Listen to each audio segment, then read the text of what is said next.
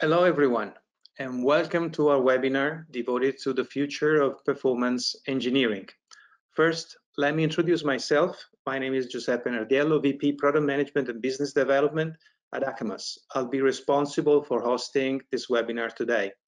Ignite by Akamas is a new series of webinars where we invite recorded experts to discuss performance engineering and optimization topics. I'm glad to introduce today's speakers. Scott Moore, currently Head of Customer Engineering at Tricentis, is a well-known expert, active writer, speaker, influencer, and the host of the online show Performance Tour. And I know he's about to get back on the road for the 2022 edition. Right, Scott? That's right, and I want to apologize up front for the quality of my voice as I recover from a nasty cough here, but I'll do my best to speak as loud as I can. Yeah, we're going to be doing the performance tour as travel opens back up in the US. I'm really excited about that, and thank you for having me. It's really exciting to see this Ignite series kick off and what Akamas is doing with this, and I'm looking forward. It's kind of a privilege to be one of the first ones to kick it off, but to see some of the upcoming ones that you're going to have is great. Thank you. Thanks, Scott. Really pleased to have you here. We wish you the best for recovering from your cold. And our other speaker today is my colleague Stefano Doni, who is CTO at Akamas. Stefano describes himself as obsessed with performance optimization and is the driving force behind Akamas' vision for autonomous performance optimization powered by AI. Stefano, please say hi. Hi everyone, thanks for joining us today on this first episode. I'm very pleased to be here with Scott today and discuss with all of you about the future of performance engineering. All right, before getting started, let me remind you that a recorded version of the webinar will be available on YouTube channel in the following days. All right, get started. So first of all, let me thank you all for the number of questions, many interesting questions we received for this webinar. We selected a number of them, and actually we grouped them in 3 buckets, which will provide us with the 3 topics of our agenda today. So the 3 topics are how performance engineering is changing. On this, I'm sure we can leverage Scott's expertise. Our second topic is performance testing methodologies and tools. And here I expect both Scott and Stefano to provide their point of view. And finally, we plan to cover optimizing Kubernetes and microservice application. I know Stefano has some interesting insights to share on this topic. Feel free to ask any additional question you may have in the Q&A window. We'll try to answer as many of them as possible. So Scott, we can read the questions for this first section here. I'll let you and Stefano take the floor. I know we prepared a few slides to support our conversation, so please let me know when you want me to move there. Sure, thank you. And it's really interesting to do a webinar like this where you are answering questions that people actually have instead of just having to make up your own agenda here. And these are great questions. So we talk about performance engineering a lot more today than we did in the past years. It was always, I'm a performance tester.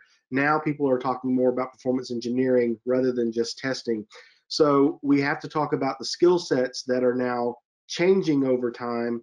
Whereas when we thought about performance testing, it was we meet performance requirements. We put a round peg in a round hole. Does it meet the performance requirements? We would only know that after we did a test.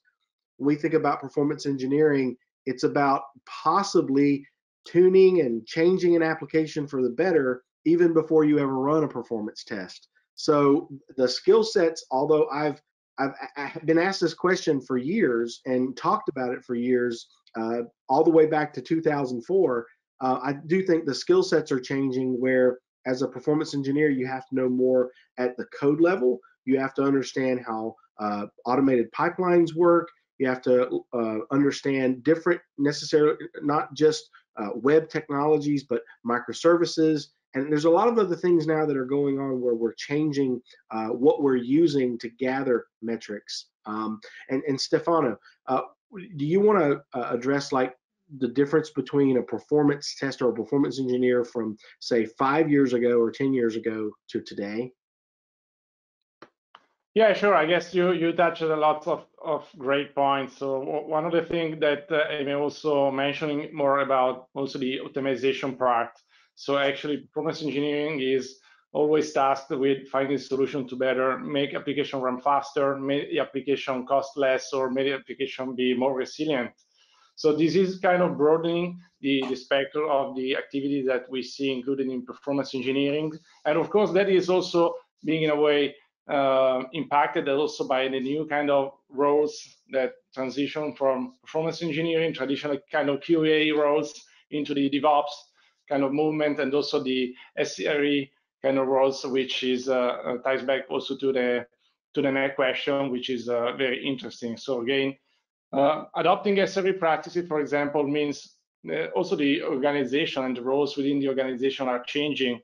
And by the way, I think we have a slide on this one. Yeah, in fact, Giuseppe, if you would go one more slide beyond that first, these links right here I wanted to share because as far back as 2004, I had people asking me questions. How does one become a good performance engineer? What are the things that I need to know? Is it just how to use a tool and run a load test? And obviously that was never the answer. So I started talking about that back when the Performance Center of Excellence was the big topic of the day. I had to update that last year in 2020 and talk about what are the other things that I would have wanted to know when I first started doing performance engineering, and what things can I be studying to get there? Because it's not just, oh, I've been doing this for a week and then I understand. There's a lot of moving parts. There's a lot of things to understand. And then I shared a lot of this with Test Guild with Joe Colantonio last year as well on his Perf Guild. I guess it was a podcast that he did. So if anybody wants to check any of that out, I go into a lot more detail than we have time for today, but I just wanted to mention that. But that does take us into the next part of this second question, which is where are we going? What is the future of that? So Giuseppe, if you go back up to the big thing, the big elephant in the room is that everything becomes continuous. Do you want to address that first, Stefano, or do you want me to just talk? Yeah, please go ahead, Scott.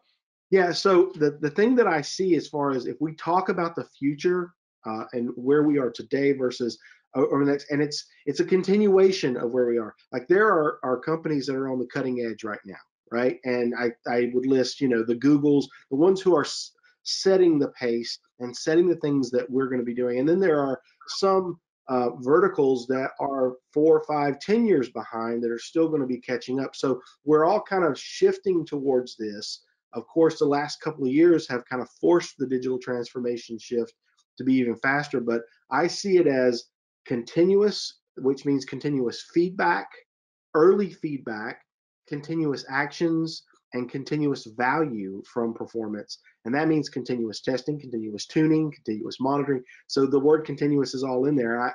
With continuous means that there are moving parts and things that are more dynamic than they've ever been before. We're going to be talking a lot about Kubernetes, and you have container-based applications being deployed that are completely dynamic and completely scale up, scale down, change, appear, disappear as needed. So that's something that has to be, that's where we're going. That's where the industry is going. And the techniques that we used in the past don't necessarily translate very well. We have to change some of our strategies. Third thing would be priority. Having performance as part of the culture, which I think DevOps does do, is it becomes more of a first-class citizen. And then thinking of it in terms of the life cycle from beginning to end. So as we look at this slide now, going back to continuous, it's about continuous throughout the entire life cycle. And again, getting that early feedback. Do you want to comment on that too, Stefano?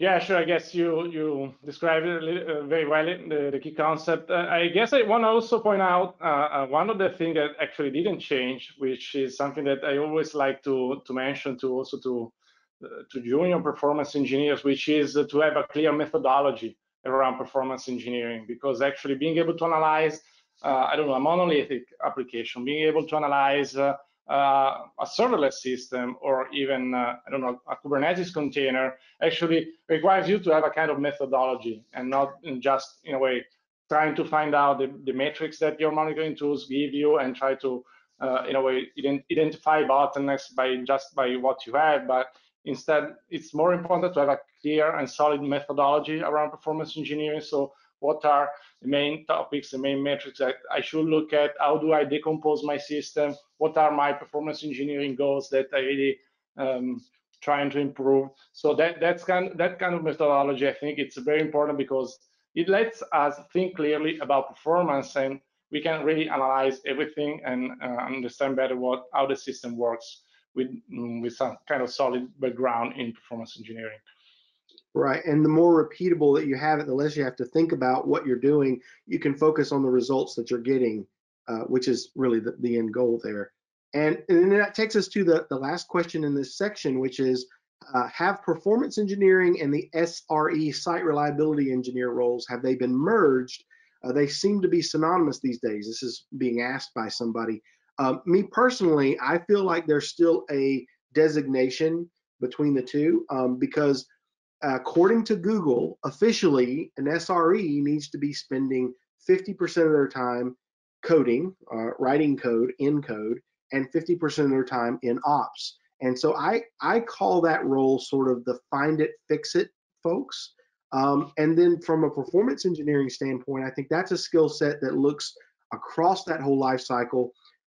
So very wide spectrum, but a very narrow focus of understanding performance at every level. It may be code today, it may be infrastructure tomorrow. What do you think about that? Yeah, I think you're right. So I guess Giuseppe, you could please go to the slide exactly. So just for to remind the concept, so it's interesting to see how Google itself defined SRE practices and how that is really related to performance engineering. Because if you read, actually, the SRE teams really has to manage latency, performance, availability, efficiency, monitoring, capacity planning. So it's a whole lot of performance engineering in there. Of course, I agree with you in the fact that SREs are actually being implemented initially in the organization as a first way in a kind of ops environments, because at the end of the day, they are mostly responsible for keeping the system up. So, for example, they have lots of responsibility around incident response, for example. But in a way, it's interesting also to, the fact that SRE are shaping how the QA teams, for example, performance engineering teams are working, because, for example, SRE kind of practice brings more attention to reliability, SLOs.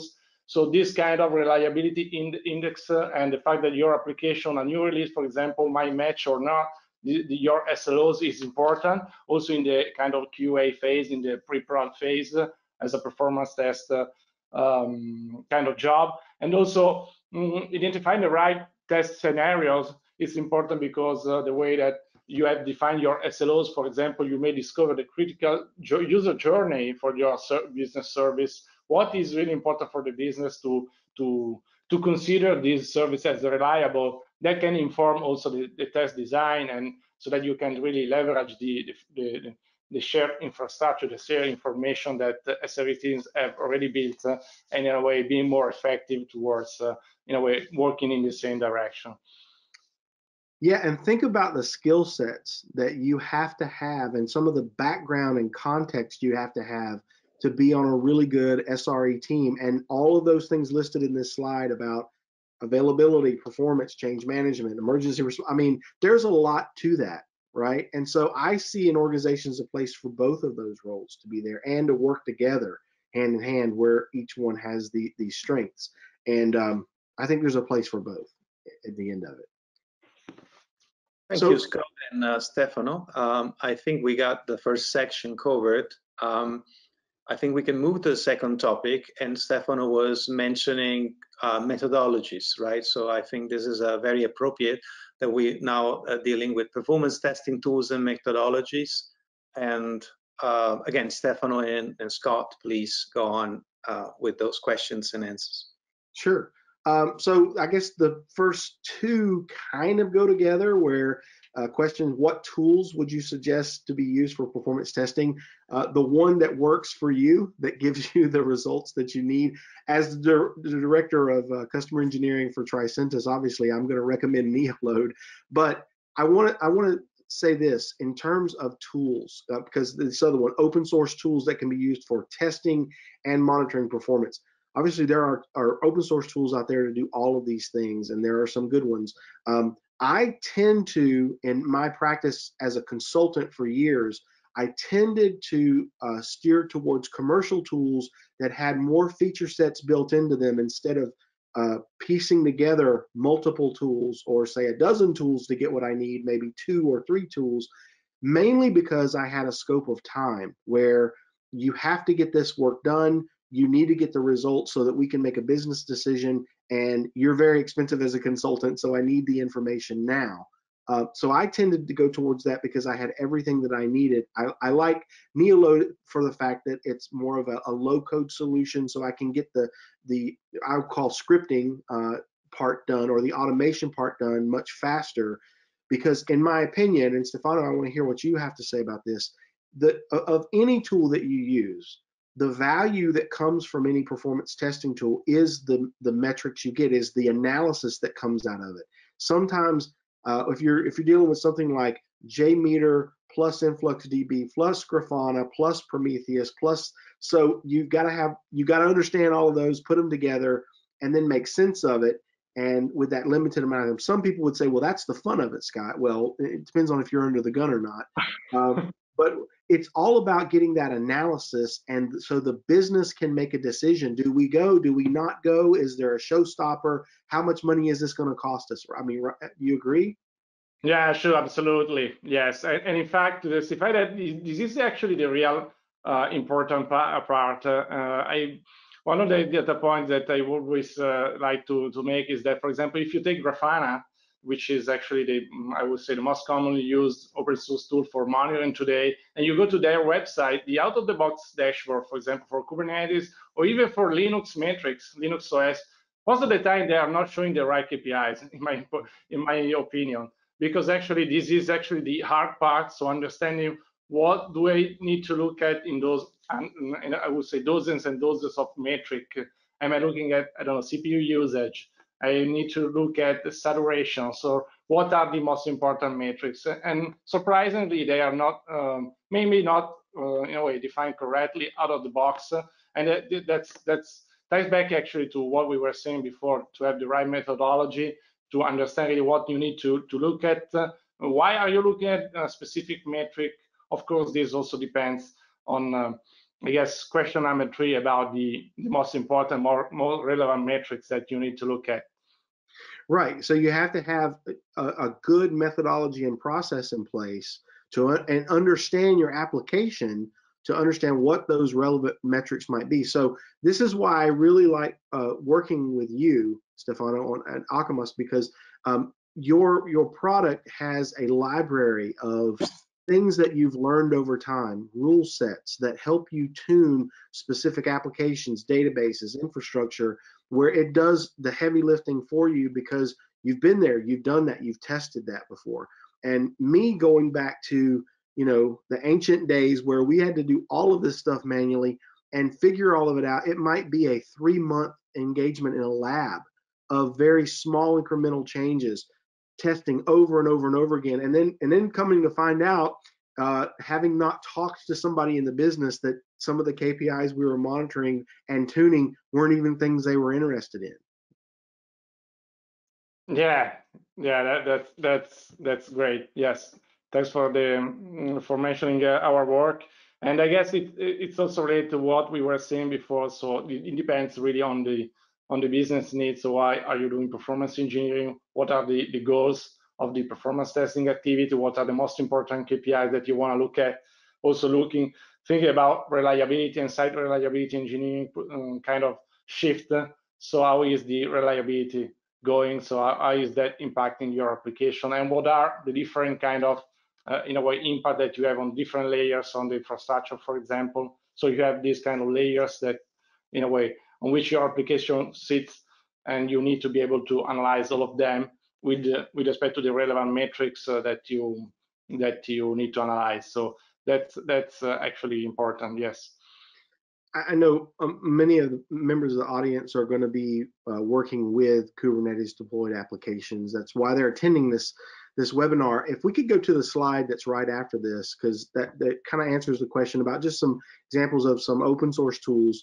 We talk about deploying Kubernetes. We're usually talking about observability, not just traditional APM, tools, which some of that is useful as well. But here's just some examples of open source either projects or deployments here, where we've got Prometheus, where we get certain SLIs from there. We get log metrics from FluentD and FluentBit. And then we have open telemetry and open tracing as well. And these are projects that are ongoing and are being used and being deployed with these clusters today to try to give you more of a 360-degree view and find out not only here's the haystack with the problem, but here's a needle in the haystack as well. Am I leaving anything out, or is this a traditional what you might use? I'm asking, because all these are open source. Is this something that you see typically? Yeah, sure, Scott. Yeah, I guess you mentioned here the most common tools. Of course, Prometheus is going to be the, we say, has won the monitoring war in a sense, and we are seeing it a lot. And also, Tricentis is a kind of new kid in the block. It's very useful to understand some kind of outliers and understand why a code went slower, and it might be useful under specific circumstances. Yes, so I guess that's the key ones. Well, I know that like the next question down was talking about automating the performance testing with predefined criteria to meet an SLA. I may be thinking about that a little different than you might be thinking about that. So if we think in terms of SLI, SLO, SLA, SLI being the metric, SLO is what you're shooting for, and I guess an internal style metric, SLA being something with a penalty that's an actual formal contract, which I very rarely see these days. But thinking about these SLOs, whatever product or whatever tools that you're using to test, if it has this built-in concept of what it calls an SLA or an SLO, like in Neolode, we have the concept of an SLA, which fulfills that SLO as well. That is something that you can set up front, and if it doesn't meet that criteria, Neolode's output will show red lines, warning lines when you get near it, and you define what failure is depending on what your business requirements are. But you may be thinking in terms of what Akamas offers as a predefined criteria, right? How would that differ with Akamas?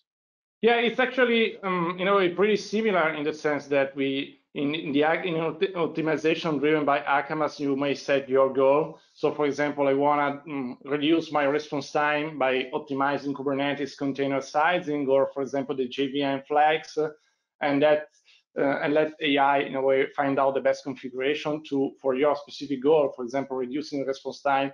We see actually we have the capability and have added the capability to our product to support what we call constraints. So you will be able to say, okay, I want to, for example, reduce my response time, but I don't want to consume more of this amount of resources, of course. Or the other way around, I want to reduce my cloud bill, but I don't want to make my application run slower. And these kind of constraints, which can actually can implement the SLO kind of concept, are actually also used by the machine learning to understand if a given optimization, if a given configuration is good or not. It might be good, for example, in reducing the total amount of bill that I'm getting from my cloud provider, but it may fail my SLOs.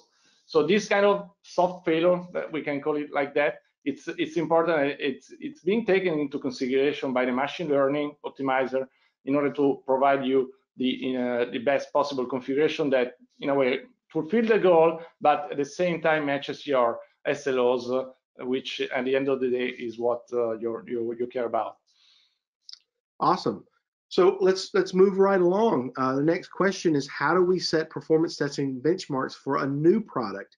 Now, this is something I've had to come across, many times over the years, because hey, we've never done this before. This is version 1.0, whether it's our first packaged application, maybe that's our first SAP rollout and it's not vanilla, it's heavily customized, or it's something we built internally.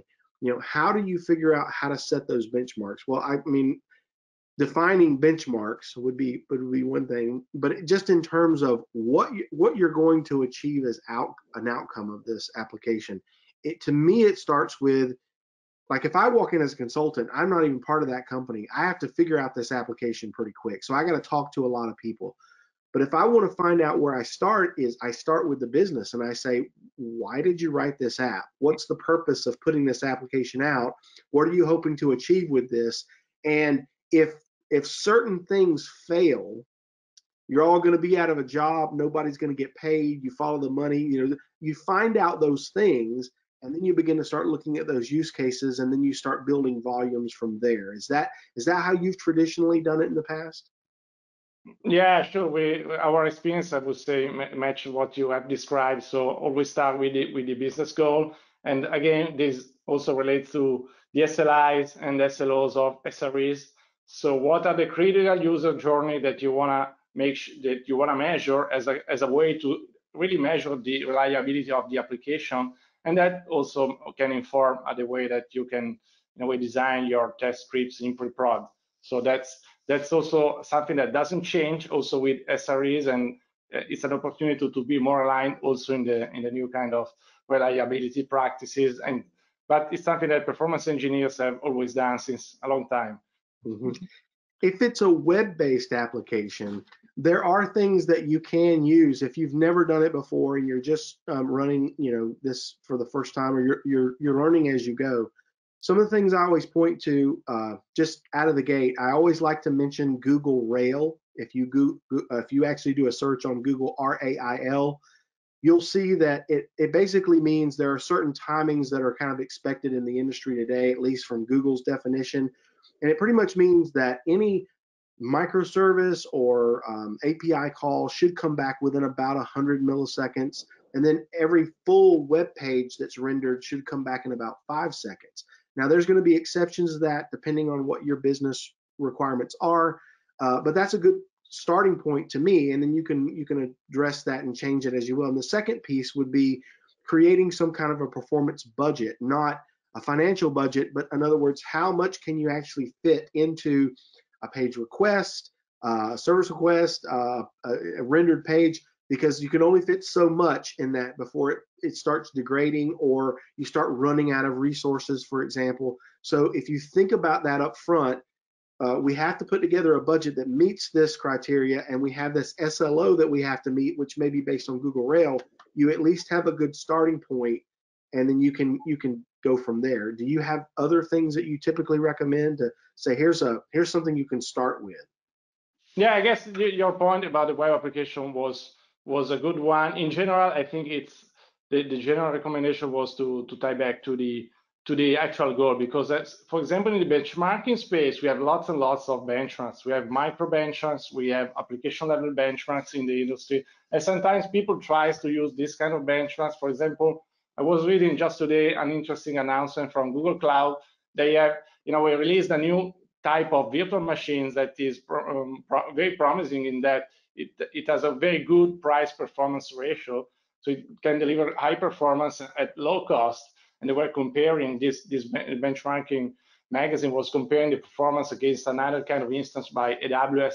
Again, they were doing this kind of comparison using benchmarks that are actually the easiest way, because you have lots and lots of open source application that you can use, for example, a Postgres application or a Java application.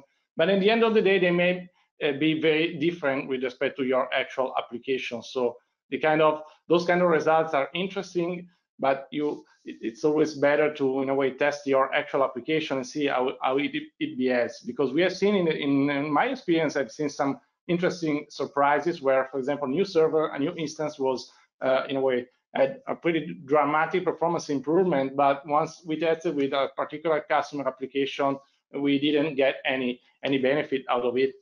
That might depend on several factors, even the architecture of the application. Perhaps they might not in a way be designed to fully leverage some kind of CPU features or something like that. So those are ways that you can use, but actually the best suggestion that I guess I can give is always try to use your actual application and measuring the actual KPIs that you care about. And this actually is a great tie into this last question on this section, which I really like this question, and I'm going to let you answer more of it than me because I know you have a lot of thoughts on this. Which is more important to tune first, the application layer or the code or the infrastructure layer?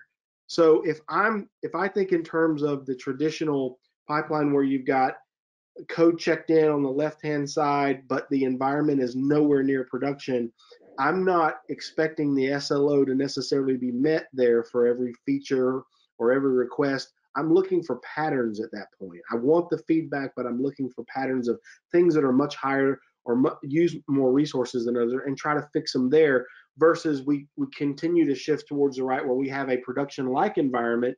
And at that point, the infrastructure should be doing what it needs to do. Hopefully, we've tuned the code to the point where it's most efficient, and then we can begin to work on the infrastructure. Do you agree with that, or can you do both at the same time? Or yeah, that's a great question. So the way that that I see done in practice is actually how you describe. So most of the teams that are doing performance tuning today simply focus on the code. So because it's easier, so you have those profilers which are built into API tools, for example, that gives you this kind of information readily available. So where are you spending most of the time in the code? Where are you spending most of the CPU resources, etc. That works, of course, but I see it as being in a way less efficient in that you need to, of course, involve development teams, which are typically very busy and doing some business critical new features, etc. And what is less, in a way, optimized today is the level of configuration that you have in the IT stacks. And so, for example, think about the sizing of the containers, the JVM options, even the application and the frameworks like Tomcat itself, or the cloud instances, for example, that we were mentioning before. All of those layers have literally dozens of configuration options that you can tune.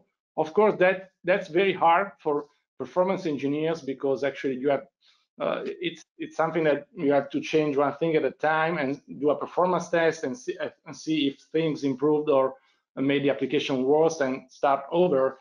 And so it's very hard, but on the same time, it's an area where we really have some kind of hidden gems, we could say, because simply because nobody is doing that due to the complexity. Everybody is running with kind of default options pretty much across the stack, and that's of course I'm also biased here, but that's what we are doing with Akamas by using machine learning and being able to extract all these kind of to actually learn how to optimize automatically all these kind of parameters. Really can give some very important performance improvements, reliability improvements, or cost improvements virtually for free, because free in the sense that you don't need to actually spend weeks and months of time doing experiments or actually fixing the code, which still, of course, remains in important practice, because at the end of the day, the code is also always matter. But I guess we should not forget the fact that we have lots and lots of other possibilities that can be done at the same time. Excellent. Thank you, Stefano and Scott, for providing your insights. I think we already started touching on some of the topics for the third section. And I know there was a question regarding to Kubernetes and whether performance testing is easier for microservice-based application with respect to monolithic application. Maybe we should also tackle this question now before moving to the third section, which is more about optimizing those applications. Yeah, I'm glad that you mentioned that. I was actually going to ask you to go to that slide first anyway. So in my opinion, I mean, we used to call that back in 10 years ago componentized applications, right? But now it's microservices, which may be on the same cloud, on a different cloud, a third-party provider, et cetera.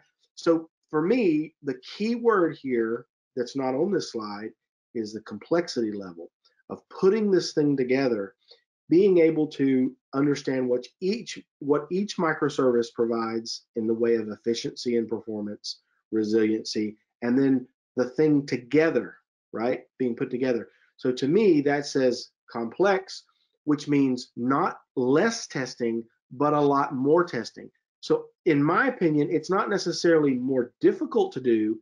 It just takes a lot of work because there's a lot more testing that should be done. Would you agree, Stefano? Yeah, sure. Again, I think on one side, the microservices make things easier simply because due to the fact that they are typically associated with containers. So the beauty of Docker and other containers runtimes is that you can, of course, run it wherever you want. So from the laptop of the developer up to your data center or the cloud itself. So that is actually very handy and lets you actually do much more testing in a kind of more representative way with respect to production. And the other thing is that, of course, traditionally, monolithic applications are hard to understand, hard to measure, hard to observe, while microservices have those well-defined interfaces like APIs, etc., that lets you also work easier on, for example, reproducing the current workload. But actually the downside that you mentioned are actually where we see our performance engineering teams are struggling today. So we went from the monolithic, where you could actually do a very good performance analysis, understand your operating system metrics, understand your middleware metrics like the JVM, understand your application metrics, business level metrics, response time, throughput, etc. Now we went to a world where we have literally dozens of moving parts. It's not uncommon to have literally 50 or even 200 microservices that are actually at the same interacting among themselves and realizing a single higher level business service, like, I don't know, a banking account service or something like that.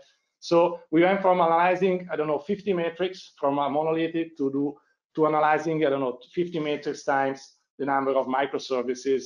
So this becomes a challenge even to simply understand what shall I tune? Where should I focus my tuning efforts?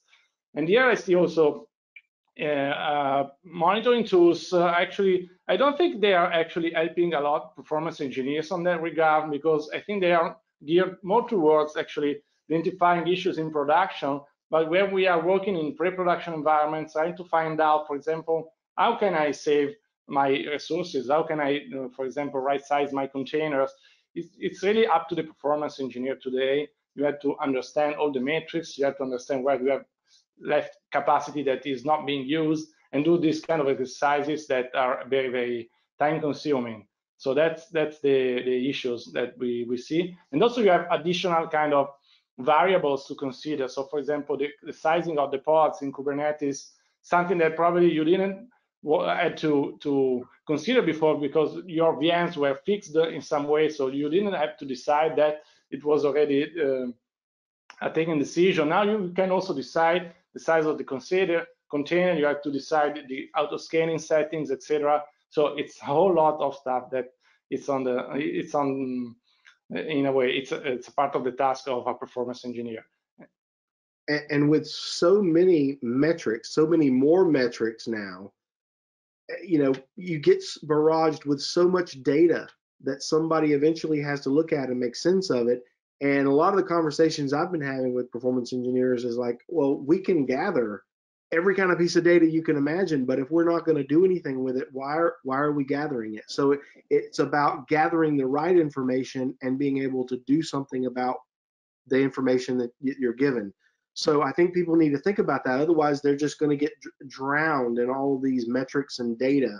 And this is where, something that is more of a learning type feature for Akamas to help us figure that out as well is pretty powerful, I would say.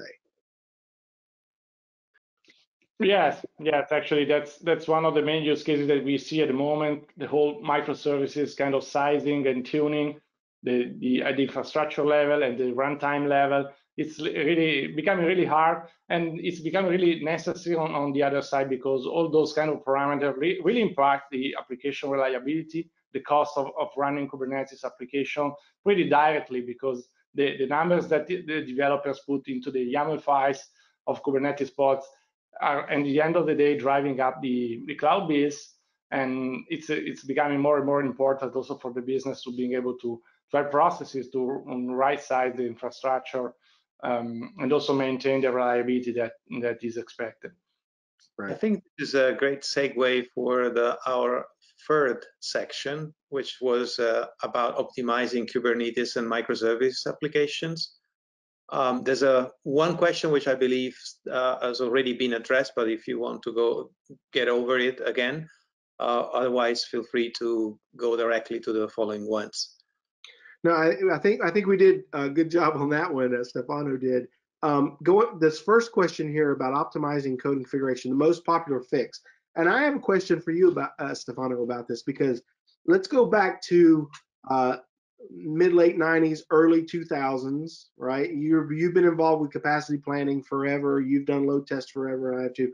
When we were all focused more on back end, this is before Steve Souders and Java script became so heavy on the front end. We're always concerned about the back end when we did a performance test. And what was that key component we always saw that was the problem? The database.